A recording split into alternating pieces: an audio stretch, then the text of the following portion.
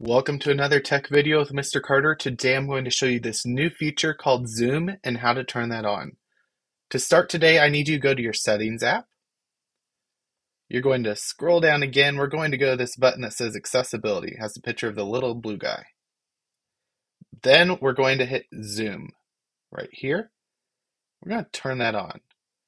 And you can see this little cool window shows up and I can move it around and I can see these words bigger if I was having trouble seeing. But to get rid of this video, I'm going to hold out three fingers like I'm counting to three. I'm going to tap those three fingers 2 times on my screen. So 1, 2, and then it'll go away. So now when I'm reading or I'm doing something, I just take my three fingers again and I tap them 2 times on my screen. Now I have this zoom window that shows up that I can move around and I can see the words bigger if I was having trouble seeing. And to make it go away again, I take my three fingers like I was counting to three and I tap 2 times on the screen. Now it's away. And that's how to use the new Zoom feature on your iPad.